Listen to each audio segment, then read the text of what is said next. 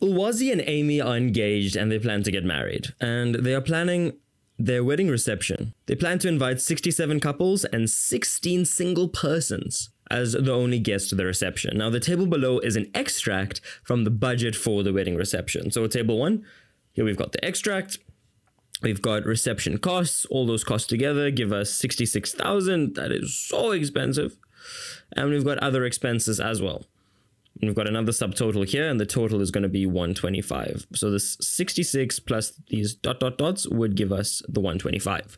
Use the table below to answer the following questions. 1.1.1, determine the total number of guests they plan to invite to their wedding reception. Well, it's going to be 67 couples, so a couple is 2, 67 times 2 plus 16. If you just plug all that good stuff into your calculator, remember, we always deal with the multiplication sign first. 67 times 2, then we add a 16. 150 is going to be our answer.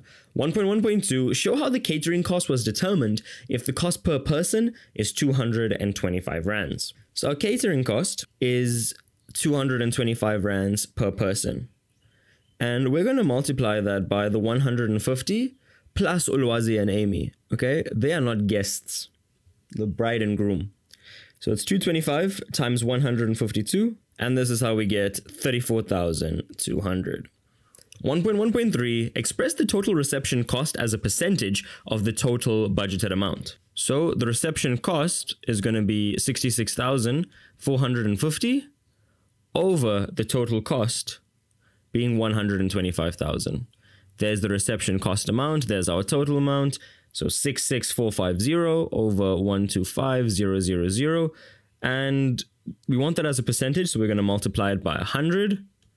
Always round to 2 decimal places, and we get 53.16%. 1.1.4, calculate the cost of the flowers and decorations if it is 1.8% of the total budgeted amount. So the flowers and decor, it's 1.8% of the total budgeted amount. So we multiply it again by the 125,000, and we get 2,250. Remember this 1.8%, you can use the percentage on your calculator, or alternatively, you could write it as 0.018%. Okay, so in decimal form or in percentage.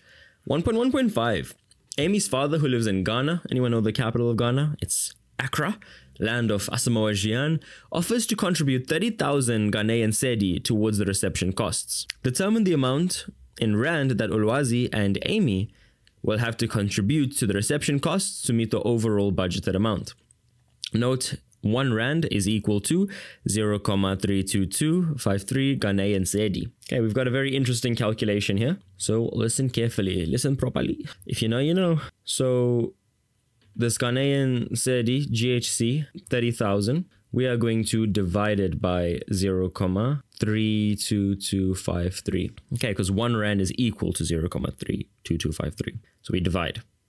It is less than. In other words, the rand is stronger. Sorry, that is my mistake. The rand is weaker. Sorry. So 1 rand is equal to 0.32253 GHC.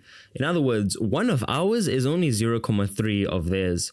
So 0.3 of theirs, a little bit, not even 1, is a whole 1 rand. So theirs is definitely stronger, which is why we divide. And we need to round off to 2 decimal places because we are working with cents here.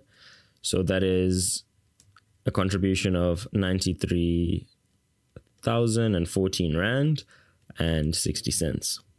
So the shortfall is going to be this 125,000 minus the 93,014.60. And that shortfall amount is 31,985 rands 40 cents. Okay, nice little question there. Sorry about my small error. Silly me. I always like to beat myself up over small mistakes.